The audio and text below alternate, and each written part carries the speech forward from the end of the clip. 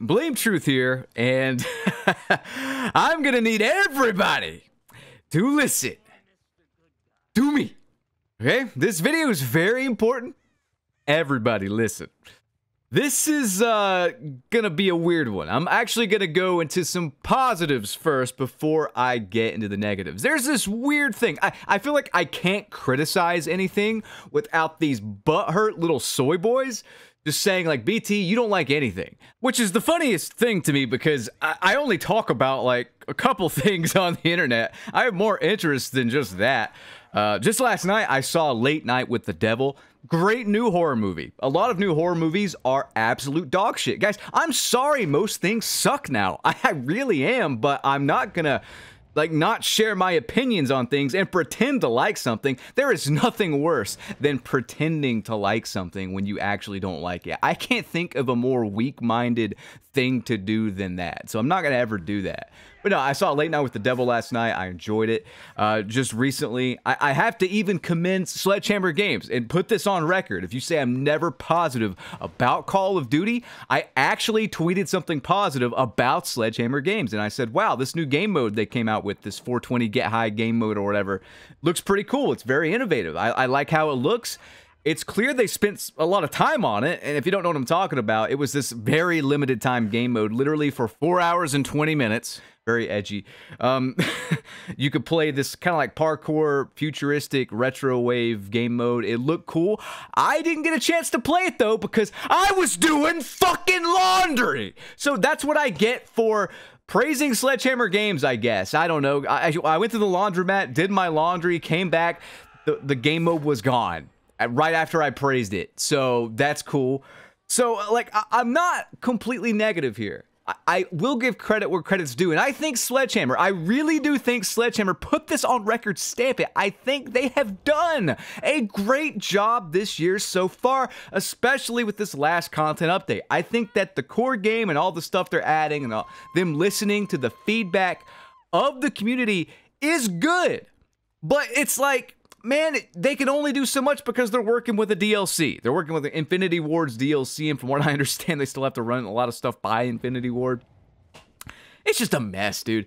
So I'm going to give Sledgehammer themselves, the devs themselves, I'm going to say great job, seriously. It's like everything else that's not them that's related to the game, that is the issue. Skill-based matchmaking, horrendous servers, cheating epidemics, false bans. I had some people saying I was getting paid off by saying that the company, Activision, Blizzard, or whatever, don't do false bans, and you know, I'm getting paid off by streamers want me to take up for them. Guys, for one, I don't really like talk to 99% of these generic short-haired white guys that are content creators nowadays. That's literally most content creators. Oh, it's a short-haired white guy, and he's kind of good at FPS. Wow, very interesting. This Bams guy or whatever, I think got caught for cheating or banned for cheating or whatever, and he was making the rounds, and I'm like, who in the hell is this? I thought it was Bam Margera at first. Maybe I'm showing my age there, I don't know.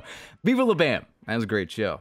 All right, anyway, let's get into the meat and potatoes, though, here. So I want to cover Black Ops Gulf War. We have some leaks. We have some new leaks, and I'll just say this, guys. I have been playing this series for so long. I don't want to repeat myself on how long I've been playing it, but a long time. Go to my channel, sort by, like, earliest upload dates. You'll see. If you're interested, you'll see. And I have seen it all. I got kind of excited about this Sledgehammer parkour game mode because it's actually something new and innovative, and that's, God, man, that's what we need. And I'm saying this right now, like, no amount of content, no amount of microtransactions, no amount of EOMM PSYOP shit is going to keep players interested. Call of Duty is kind of doing this right now. They don't care about the long-term players. They do not.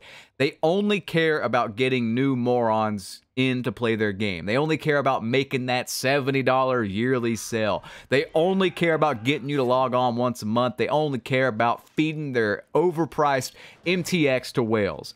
$80 glove. $80 glove! $80 glove! $100 cheetah print thing. You got to spend $100 on Call of Duty merch to unlock this stupid camo. And it doesn't even look good. Looks like a fat black woman's getup you'd see at Walmart or something, man. I just... I don't get it. I do not get it.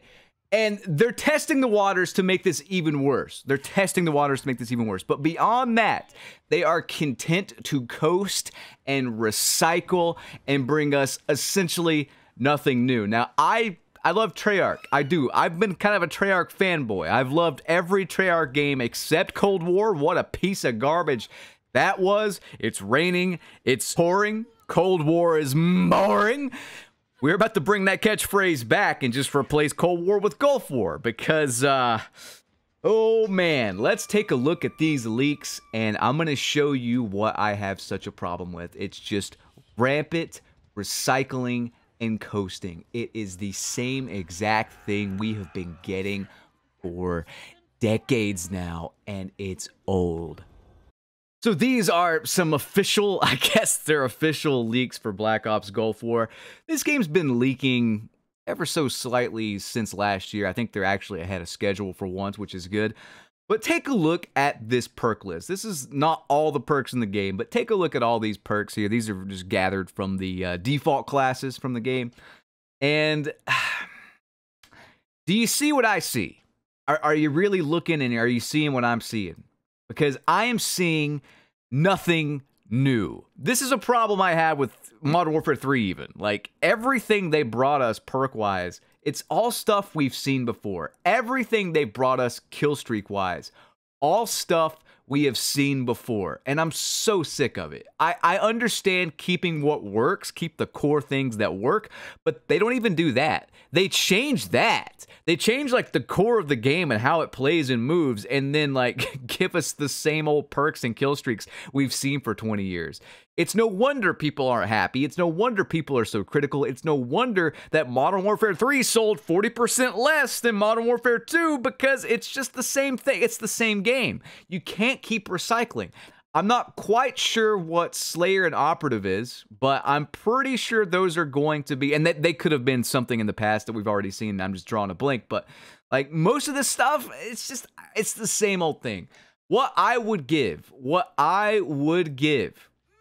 for just a complete overhaul, completely new perks, completely new kill streaks, never before seen. It's something, you know, just, I don't know, brand new maps that have like an entirely different flow, maybe not even 3-lane, maybe just be experimental with it, but make sure it's good at the same time. Now, some people will say like, well, when they do try something new, people complain. That's not true. When they try something new and it's fucking stupid, yes, people complain as they should.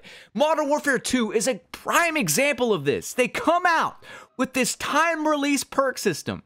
No one likes it because it literally serves no purpose. It's pointless. It's change for the sake of change. It's like you wake up one morning and you have your salt and pepper there, and then someone replaces the salt shaker contents with like sugar, and someone replaces the pepper contents, the ground pepper contents, with fly shit.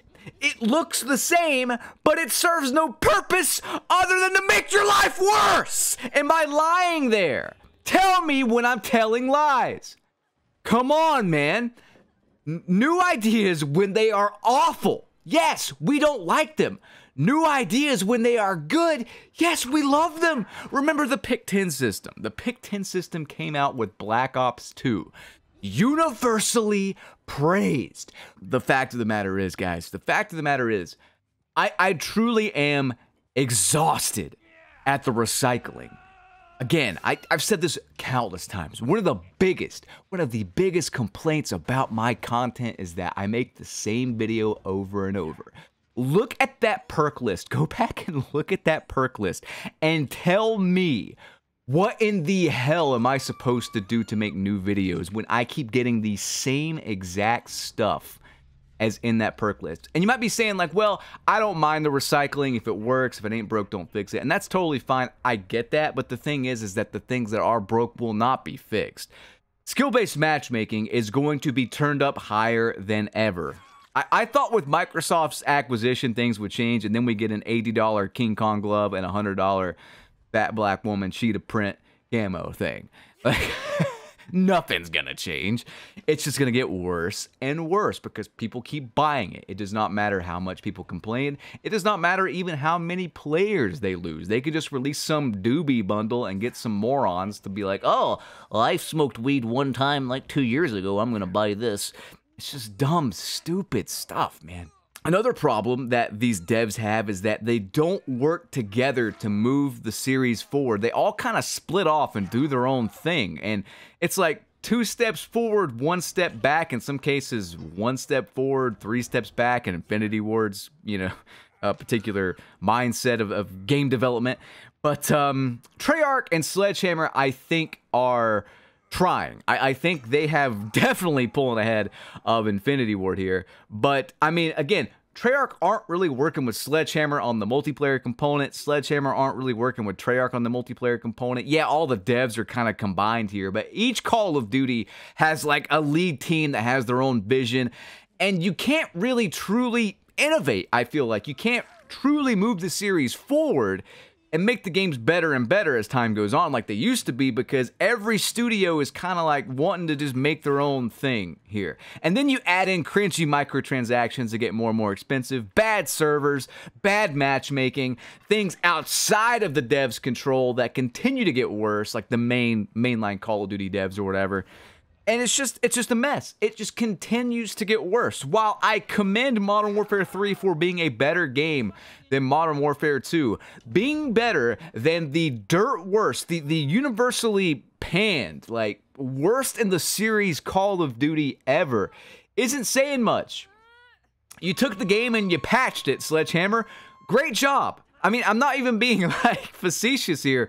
Great job with that. Seriously. You took a mess of a game and you've made it decent, but you're still working from behind. You still have the worst multiplayer servers I have ever seen, a cheating epidemic the likes no one has ever seen, horrendous skill-based matchmaking, recycling, and lack of innovation overall because you're kind of pigeonholed into making this game and running it by Infinity Ward and Activision Blizzard and whatnot.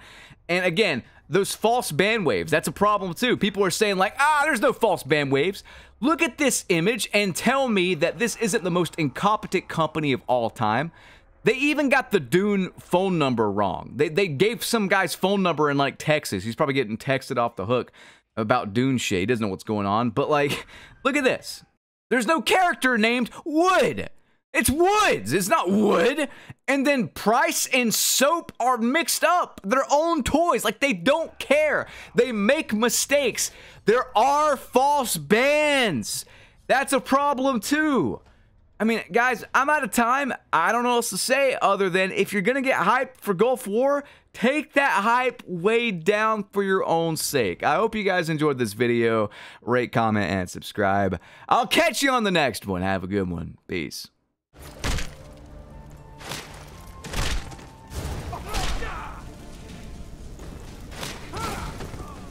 Some parting advice?